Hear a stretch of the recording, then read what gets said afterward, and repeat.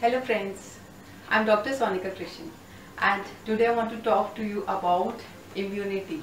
That is our body's resistance to fight against disease. So we're all gifted with this immunity power, and then we should know that how we can enhance it manifold. That is what Ayurveda would tell you about. Now, because Ayurveda considers there are two factors. One is Vyadhi Kshamatva, that is your basic resistance against disease, and the second factor is Bal. Bal is your basic strength that will keep you away from the diseases, and that is how you could be having a great immunity. Now, there's three types of immunity as described in Ayurveda text. One is Sahaj immunity. Sahaj is your constitutional immunity. And then, now what is Sahaj immunity? Let me tell you what this first. Now, Sahaj immunity is the constitutional immunity of an individual. This means that this is your, basically it's an innate immunity that we all get when we are in the mother's womb. At the time of fertilization, in the form of a fetus, we are gifted with this kind of immunity, or the Sahaj immunity. And it is supported by natural factors like the health and strength of the sperm of the father and the ovum of the mother, and the quality of the place and the time and everything during the period of conception, and when the child is only as a fetus in the mother's womb. So that is the time when we are naturally gifted with this immunity. That is the Sahaj. The next type is the Kalaj immunity. Now, Kalaj is the temporal invulnerability of an individual as he gains naturally during the lifetime, because naturally there are some factors that are going to enhance and help to build our immunity, like being in the young age. Young age is the time you'll be having a wonderful immunity all by yourself, and having a good moral character. This is very much supportive. According to Ayurveda, they give good focus on you having a good moral character and the right seasonal support. So all these factors, they take up the Kalaj immunity. Kalaj is, with time, you'll be having a wonderful immunity all by yourself. And the third type is the Yuktija immunity. Now, Yuktija is the acquired immunity. This is the natural immunity that we are going to acquire through following the right rules of following the right diet rules and the lifestyle also, because this is the diet pattern and the everyday lifestyle that we lead. This is going to help us manifold to acquire the immunity, that's the acquired immunity, or the natural immunity that we'll be having, that is Yuktija. So there are a number of Ayurveda herbal formulations that help and they are extremely supportive to help us build our natural immunity, the acquired immunity. And let me share with you this with you now. Now, according to Ayurveda, how you are going to build your natural immunity? I want to tell you first about this, and then we'll come up with the Ayurveda herbs for you. Now, Ayurveda believes that a happy disposition of your mind, if you're happy, in the state of happiness, you'll be having a natural immunity. Whatever the immunity you're having, it's going to be enhanced. Just be happy, just be free from all sorts of worries, and that is how you can be building your natural immunity. Then Ayurveda also lays emphasis on the sattvic temperament of your mind. You know, you should be following the right moral rules. You should be having a wonderful character. That is also going to enhance your immunity, because it is going to strengthen you basically on all grounds of physical, psychological and spiritual grounds. So that is how it's going to help you. And also, being fit and energetic. Try to keep yourself as healthy as possible for you. This is another help that you're going to give yourself to build your natural immunity. And then yoga, it's a wonderful form of exercise, a wonderful form of balance of the holistic mind, body and soul. And that is why it is actually this physical exercise is also recommended in Ayurveda. That is going to help you to enhance your basic body immunity. You can stay away from diseases by practicing yoga, asanas and pranayama, deep breathing techniques every single day. And then also Ayurveda relates that your natural immunity, there are so many factors I just told you about, like the birth often as a baby, because when the person is born in a healthy environment, this is going to enhance the immunity. And the time of the year, the seasonal disposition, that is going to also matter, because this affects the body's basic constitution as well as the mental temperament. So that is how these factors influence the immunity power, and that is how if you understand these factors, you could enhance your basic immunity. And there are some Ayurveda herbs. I'll just coming to that. Yes friends, now let me share with you about the Ayurveda herbs that are going to help to build the immunity or the resistance against disease. Now generally, if we understand, there are so many, because we are made up of 7 tissues or dhatus. These are Rasa, Rakta, Mas, Med, Asthi, Majja and Shukra. Or Ras is the juice. Juice makes the blood, and from blood it is Mas is muscle, then Med is the body fat, Asthi is bone, Majja is bone marrow, and Shukra is semen in males and Avam in the females. So that is how. And then there is the natural essence, the entire, after building up of all these tissues in the body, there is the essence is ojas. Now ojas is regarded as your natural immunity. Just keep your ojas nicely, if it is built up very nicely, you should be having a wonderful digestion, wonderful detoxification. That is how you'll be having a wonderful ojas in itself. So, but then there are so many herbs that are going to help you, support you very well, like amla, like mulethi, ashwagandha. Then there are ginger, there's basil, that is tulsi, and turmeric, brahmi, there's large cardamom, even the smaller cardamom, that is chori ilaichi. Like these all are going to help you a lot. And also there are so many our ingredients in the food that we can be having even more often, that like honey, like cow's milk, like cow's ghee, or the clarified butter that can be made at home. So that is all of these are going to help you. Now let me tell you about the Ayurveda herbs that are specified for enhancing your natural immunity.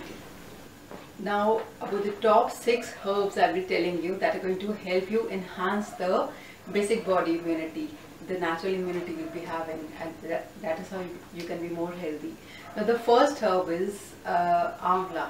Amla, that is Indian gooseberry, and this is a wonderful herb in itself. You should be, because this is a greatest source of vitamin C. Other than it is having so many rejuvenating and revitalizing effect on the body, it is storehouse of all these properties, natural properties, and also it balances all the 3 doshas. The 3 doshas, they have to be balanced: Vata dosha, Pitta dosha and Kapha dosha. Vata is air, Pitta is fire, and Kapha is phlegm. Amla helps to balance all the 3 doshas. That is how it helps to enhance the natural immunity also. And then how you can be taking amla, you can be taking it very easily in the form of amla murabba, that is easily available, or you can be taking dried amla, or dried amla powder is also available. You can be taking it in the form of juice, or fresh juice can be extracted from the amla fruit. And there's a Ayurveda, we have that wonderful ingredients other than amla also. They take a combination of Chyawanprash. So you can be taking Chyawanprash every day, and take amla in any form, but it helps to enhance your natural immunity. Now the herb number 2, that is turmeric.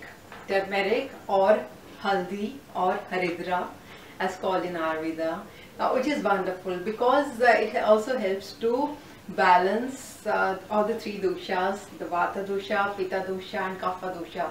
And in case there is an aggravation of the any of these doshas, that could be resulting into formation of disease. So it helps to reduce the aggravation also. So that is how turmeric is also a wonderful herb for you. It helps to build the immunity. It can be recommended in so many problems, actually wide variety of ailments, like starting from common cold and itching in the skin. It can be for